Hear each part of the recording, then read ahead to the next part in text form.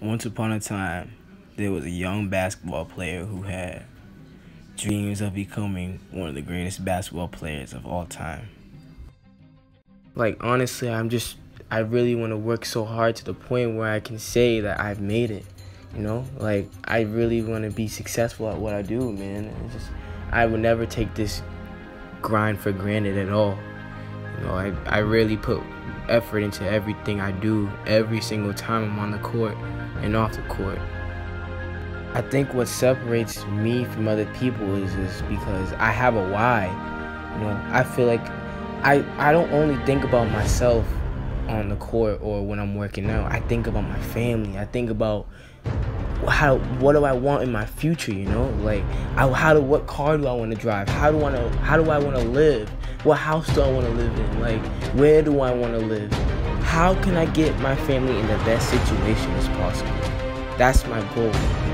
Like, honestly, I just really want to be great at what I do. I want to be able to say that I really made it, you know? Like, I really made it. I want to get to the point where I can just be like, yeah, I want to know the feeling, man. I refuse to be a halfway worker. Nobody wants to be. Why would your boss want a halfway worker if he's trying to hire you? If you're gonna halfway do the job, what's the point? He's gonna halfway pay you. You're probably not even gonna get paid. But the point is, don't be a halfway worker. Every time you're working, give 120% every single time, or don't do it. There's just no point.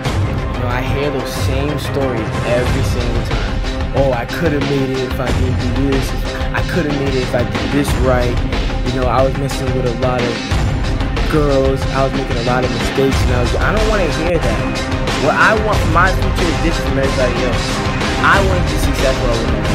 I want to be great at what I'm doing. Nobody else is going to stop me doing it. Nobody.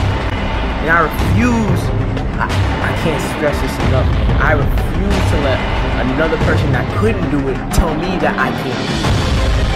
I refuse.